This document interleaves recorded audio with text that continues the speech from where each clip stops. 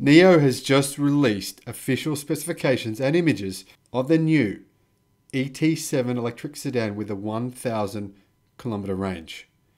And I've got to say, it is one of the best looking electric cars I have ever seen. Hello my friends, my name is Sam Evans and you are watching The Electric Viking. Welcome to the channel.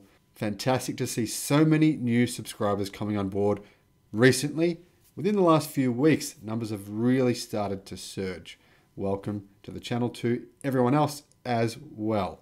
Now remember, we've only been around for about 7 months, but we've made over 580 videos now.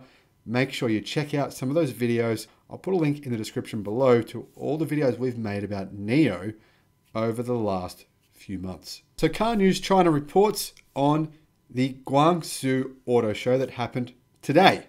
And the NIO ET7 is finally for real. There's been lots of teaser images and different videos, photos, but this is the production version. What you see here is what you'll be able to buy soon. And not just in China, by the way, because NIO plans going after a number of different markets worldwide. Now, they already sell their vehicles in Norway and in some other European countries right now.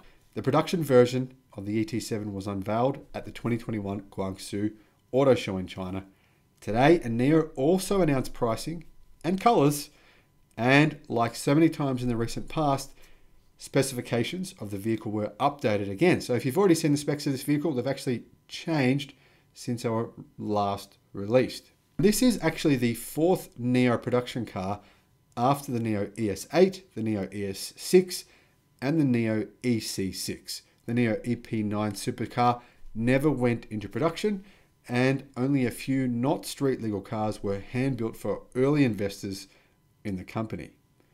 NIO, though, still doesn't have its own factory. And they do receive a bit of criticism for this, and that's fair enough.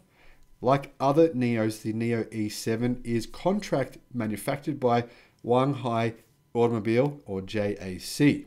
NIO's current contract with JAC runs until 2024. So NIO does plan, though, to build its own factory. But I haven't heard much about that, whether or not that's happening anymore. So maybe they plan to stay with JAC for the immediate future.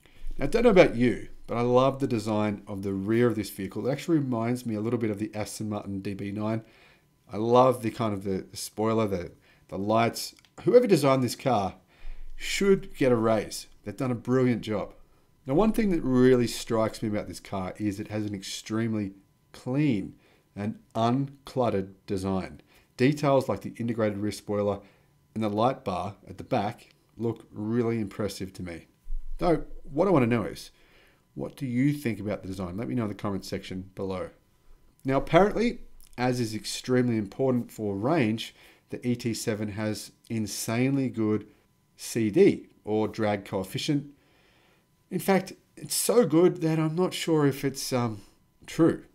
Now, the drag coefficient is 0.208, which is, well, it makes it one of the most slippery cars you can buy. The powertrain consists of 2 electric motors.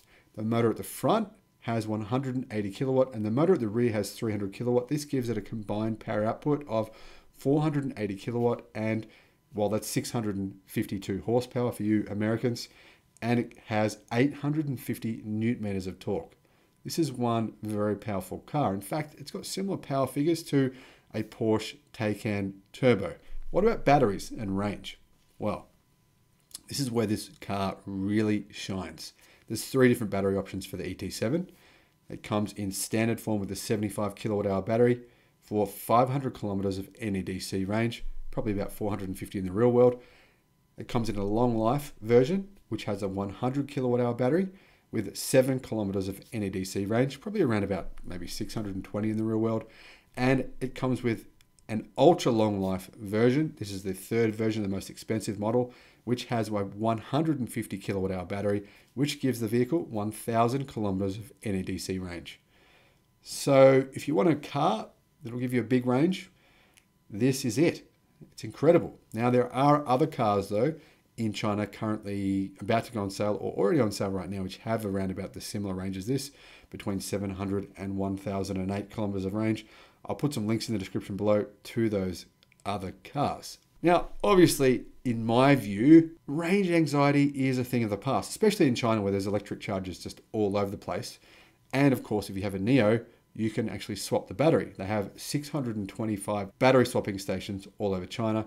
You drive in and 3 minutes later, your car has a brand new fully charged battery. It's insane. But, I mean, realistically, if you bought the version with 1,000 kilometers of range, I really don't think that would be necessary. Now, some of the features of this vehicle include a 10.2-inch digital instrument panel and a 13-inch touchscreen with a digital assistant. It also has a heads-up display, which I think is a good thing. I've got one in my car, and it's something I think Tesla should adopt for their vehicles as well. It has a 4K driving recorder, so while you drive, the car can record footage, and it has 5G wireless network with Wi-Fi 6.0, Bluetooth 5.2, and a 23-speaker sound system. Now, if you don't already know, NIO has positioned themselves as a premium automaker. And in fact, in China, they are considered by the Chinese to be even more premium than, say, Mercedes, BMW, or an Audi vehicle. Now, the ET7 will get a pretty impressive semi-autonomous driving package with various sensors and cameras clearly visible above the front and the rear windows and on the front fenders.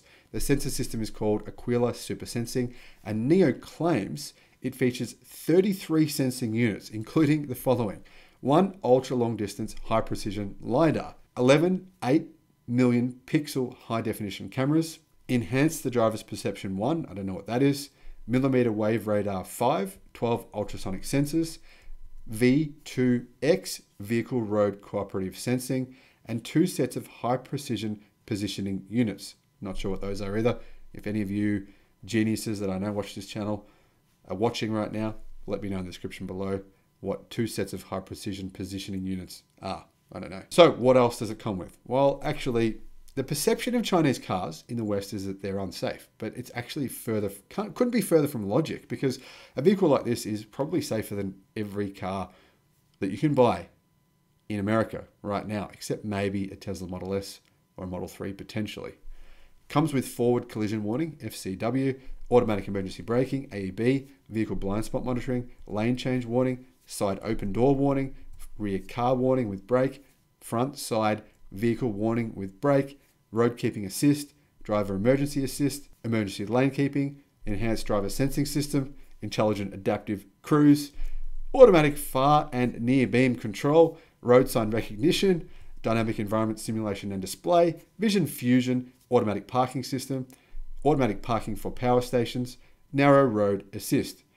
Well, that tired me out just telling you all those safety features, but I want to make the point here, and I've made this in previous videos. Chinese cars, the technology in them, is far superior to the technology in cars that are being made in Europe, in America, and in Japan. Sorry, it's just a fact. I didn't know this a year ago, but in all the research I've done of this year, I've discovered that that's the current world we now live in. Now, what is the price? This is probably the most important part for many people.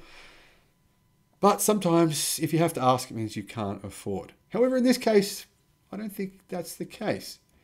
Price of the base model with standard battery is 448,000 yen, which is 70,000 US dollars. The fully loaded first edition version with the largest battery costs 82,000 US dollars or 526,000 yen. So you can get a vehicle in China with 1,000 kilometers of range with a 150 kilowatt hour battery, which is super luxurious, for 82,000 US dollars. Now, there actually is another electric car on sale right now in China, which has 1,008 kilometers of range, but only costs, well, under 50,000 US dollars. Now, pricing of the other variants is apparently going to be reported soon. I don't know what the price is of the middle range model. I'm going to guess around about 75,000 US dollars.